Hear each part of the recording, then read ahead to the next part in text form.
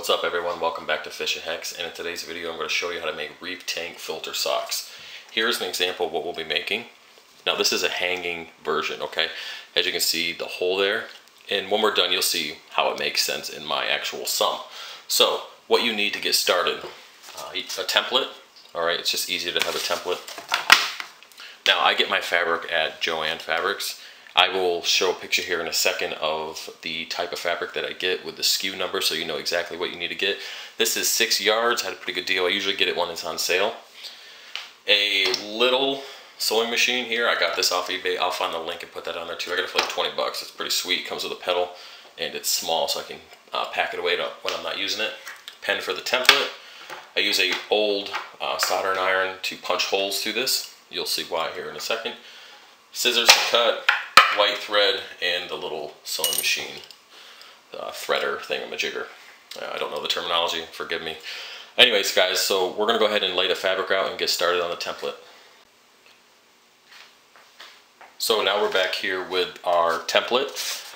What we're going to do is we're just going to put out as many as we can on the table here, and then we're going to cut them out. So I actually have 2 layers, so we're going to get 2 filter socks per cut.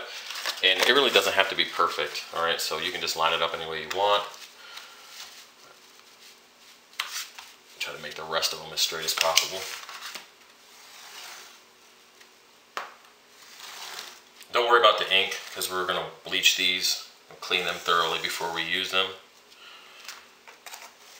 I'll probably just cut this excess off here. All right, so that's technically 2. Just continue down the line.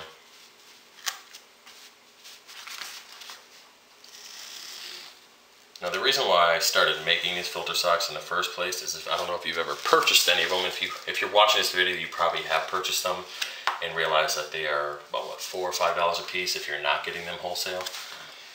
And that's you know, if I'm using 2 every 3 days, you can see how expensive that gets over a period of time.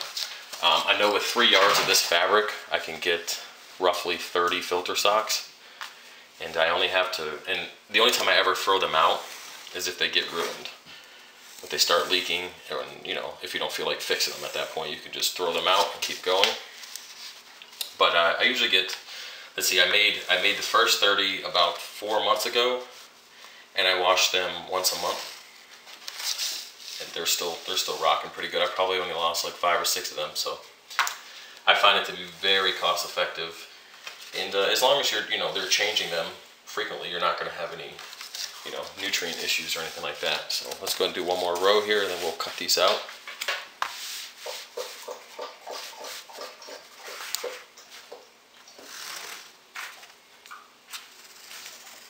And that's, speaking of filter socks, changing them. The reason why I choose to change them every 3 days, they're not really dirty in the 3-day period. I guess it depends on how much I'm feeding, but 9 out of 10 times they're not very dirty. But it's good to change them often, so if you do get any detritus in there, it can be removed from the tank before it has a chance to break down. And that's the whole point of using the filter sock anyways, to get those small particles and floating debris. And since I have a bare bottom tank, a lot of stuff gets mixed up on the surge modes, and it gets filtered out very quickly. So, alright guys, so that gives us quite a few filter socks, so let's get into cutting them and get started. Alright, it's time to cut these out, and try not to move the fabric around very much, or cut your fingers off, which I almost just did.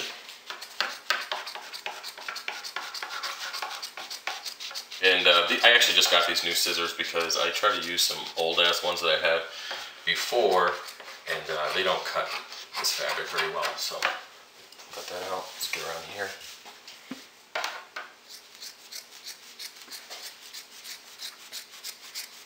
And again, it doesn't have to be perfect. I mean, if you have massive, crazy OCD, this project might drive you crazy. But if you can live with it and just make adjustments as you go, you'll be fine. Because once they're sewed together, you'll see that I actually trim off any excess.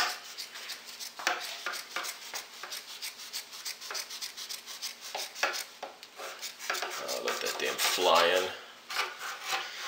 That's the worst part about this time of year, is I like to keep the windows open, and because it actually helps with the pH of the tank too. So I like to have the windows open and the door open all day long, but then you get these stupid freaking flies that come in here and drive me nuts. Alright, so there's that. Hopefully you guys can still see this. I haven't checked the camera, so if not, I apologize. There's 2.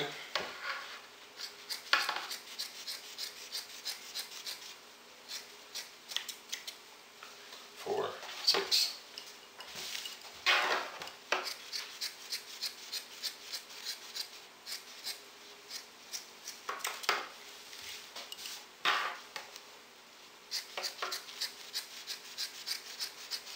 And you can make them whatever size you want. This just size works perfectly for my sump. It kind of keeps it out of the macroalgae for the most part, and I really don't have any overflow issues unless something, unless I overfeed the tank or somebody else overfeeds the tank and clogs the filter socks up real quick. They'll start overflowing, but other than that, the size is pretty good for if it's changed out every 3 days.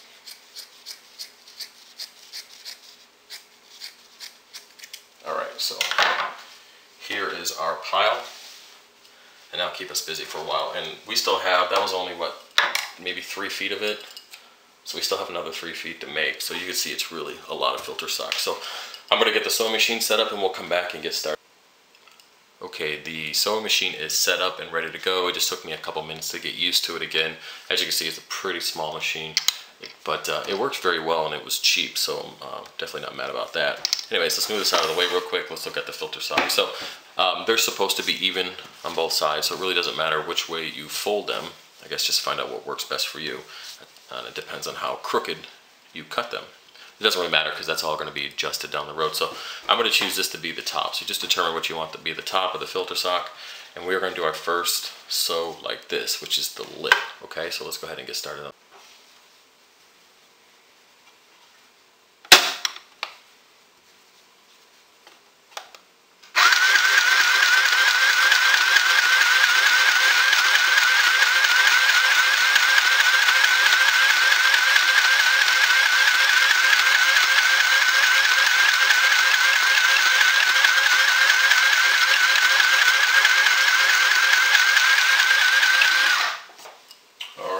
Good to go. Just cut the excess string, pull it out real quick. And I always do it twice through. I always do a double stitch on everything. It takes a little bit longer, but it works out better in the long run. It lasts longer.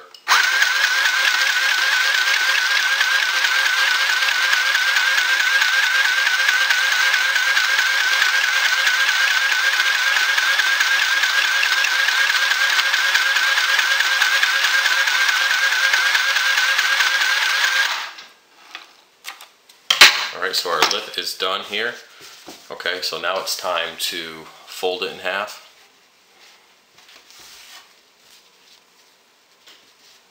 Okay, bring the sheet back over here. Now you're just going to do the side.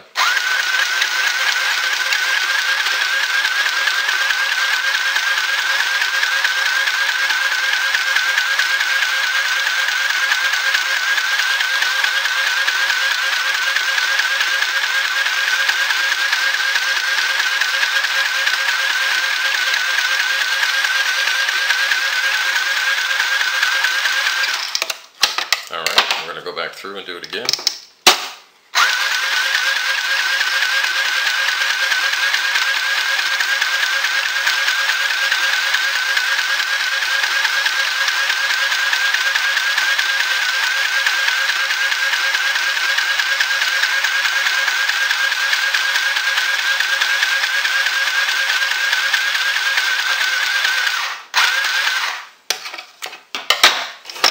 So the filter sock is almost done. We have 2 more steps.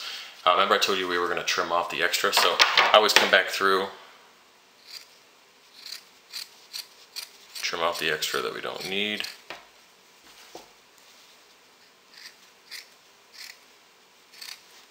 Kind of makes it look a little bit better too.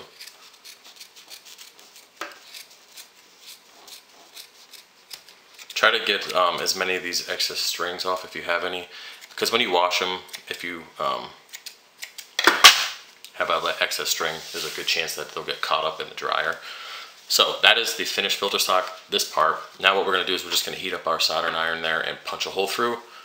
And then you'll see why I do that. There's two reasons, actually to hang it up in the sump and then to also hang it on the filter sock ring. All right, so let's go ahead and do that. All right, now that our heating iron is at temperature, so let's go ahead and put the hole in it. It's pretty much personal preference. I like to put mine right below the actual top seam. It just adds some strength to it. And just punch a hole, do a little divvy down there. That's it. So now the hole's good to go, and we'll go to the sump and I'll show you how to install one of these.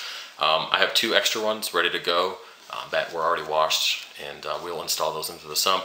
But the next step is to do all your filter socks, then go ahead and wash them all as you would with bleach. I recommend do a rinse cycle first on the washer to get any soap residue out. Put these in there with bleach, wash them, then put them in the dryer, and put them on your ring, you're good to go. So speaking of the ring, let's go ahead and look at this real quick. So this is the actual ring, move that out of the way. It's basically an old restrictor valve that I had on the RODI system, some RO tubing. Once you get all your filter socks good to go, I just put them through on the ring, and you can just hang them up. And that's it. So you can fill, I usually have the whole ring full, but we are behind schedule on that. I need to clean all those filter socks. I figure I'll make a bunch of them and do one big batch when it comes to cleaning. Other than that, guys, let's move over to the sump and we will install the filter socks.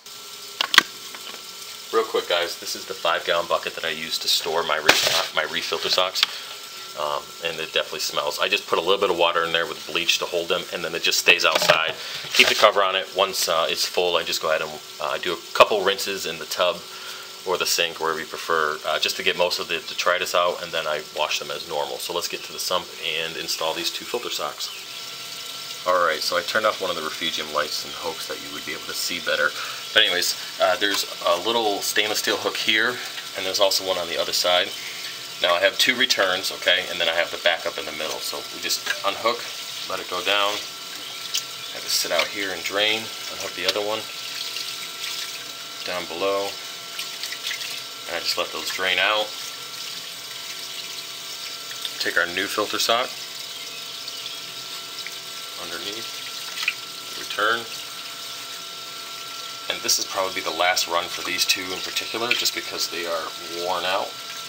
Hook it on there. As you can see, the threads coming out, and it's just, this is the last run for these guys. Like I said, I get like, I don't know, 3 to 4 or 5 uses out of them. It just, like I said, just depends on how I initially sewed them together. And then we just take our old ones, throw it in the bucket, close it up, it's good to go. I do that every 3 days, and sooner if I find that it's just getting dirtier too quickly. Anyways, guys, that's the video. I hope it was helpful. If you have any questions, let me know. And as always, like, comment, subscribe, and I'll see you next time. Later.